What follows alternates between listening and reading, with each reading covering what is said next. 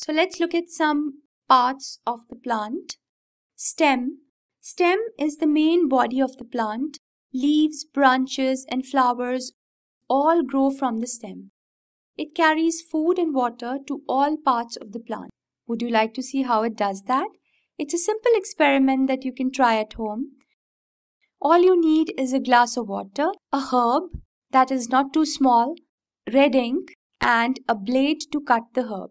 Take a glass that is half filled with water, add a few drops of red ink, cut the base of the stem of the herb and place it in the glass, and observe the stem the next day. When you look at it the next day, you will observe ink stains along the length of the stem. What does that mean? It means that the stem carries the water upwards. And in more scientific terms, you can say that the stem conducts water. This is how minerals essential for the plant travel up the stem along with the water. There are narrow tubes inside the stem that take the water and the minerals to the different parts of the plant. You can see this if you cut the stem of the herb from the glass the next morning. You will find a number of red colored spots arranged in a ring inside the stem.